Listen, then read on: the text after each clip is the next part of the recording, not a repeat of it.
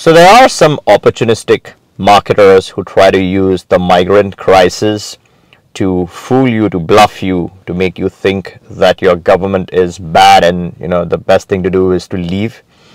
In this video, I wanted to discuss this and kind of discuss how this is absolutely crap. It's very opportunistic to think and to instigate people in that way. Now, if poor people, right, if poor migrants, and the migrant crisis is not common to any particular country, the world has become more problematic than ever. There are real life issues, life-threatening issues, because of which these migrants are flocking to not just your country, to every single country that they can possibly find, and that is to save their life either from poverty or some real life threat. The situation is very different from the situation of rich expats, right? So if the migrants, if rich expats have the right, and you feel, the rich expats feel that they can go to poorer countries to save on taxes, to optimize their taxes for various financial and economic gains and opportunities, then these poor migrants have all the rights to flee to richer countries or developed countries to seek shelter and protection in place. Yes, who is going to spend on some of their medical expenses? It has to come through the state funds.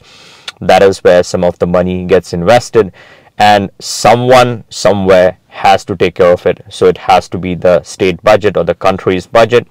But when you are looking to seek shelter in foreign countries, in poorer countries, try to make use of their land, their opportunities, their, let's say, their permanent residency or their citizenship or their passport to optimize your taxes, it has to work vice versa, right? It works both ways. So if you have the rights, they have the rights. Opportunistic marketers using the migrant crisis to instigate people and teach the wrong things is very wrong, in my opinion.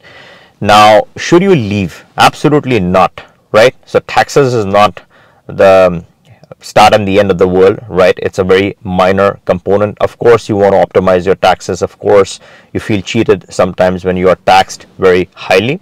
All of that is fine.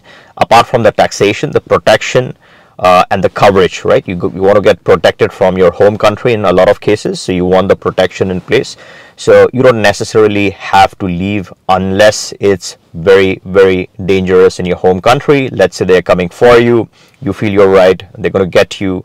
That situation qualifies for leaving permanently your home country. But otherwise, your country is a dream country in most cases, which other people are trying to target.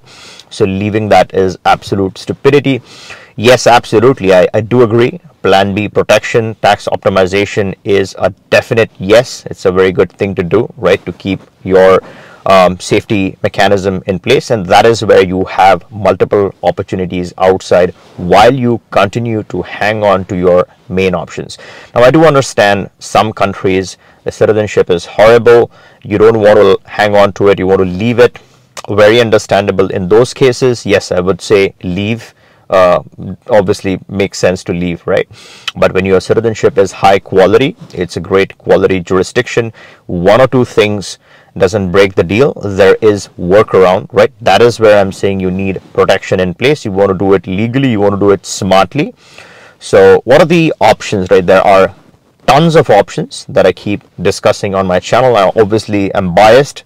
I like high quality, genuine options. And when I say genuine, real, when I use these two terms, it's usually what I mean is genuine ties that you can prove, right? If someone asks you, if you ask yourself, how did you get this passport or how did you get this citizenship?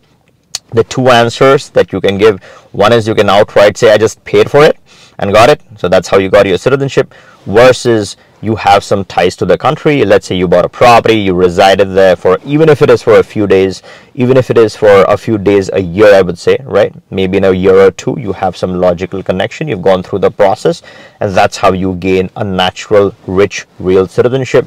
Some of the examples of real citizenships are, let's say, Turkey, South Africa, Mauritius, Mexico, a host of those Latin countries, Brazil, Argentina, Paraguay, Uruguay. All these countries are genuine, legit, real countries where you can work yourself towards their citizenship. Some of my top picks or hot favorites in 2023 for residency are South Africa, Mauritius, Mexico. Those are the top three choices.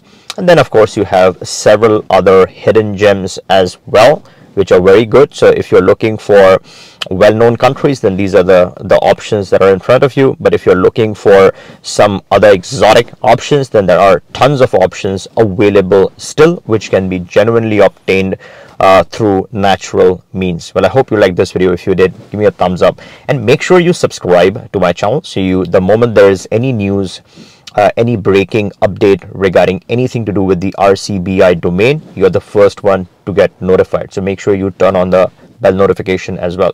And if you want to get started with any of these residencies or any of the residencies of your choice, or you want to discuss what is the best option for you, then click that link in the description, book a call with us. We can discuss what works best in your circumstances.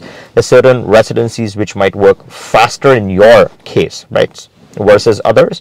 So we can have that discussion and also get you started with the right option of your choice. Well, catch you in the next one.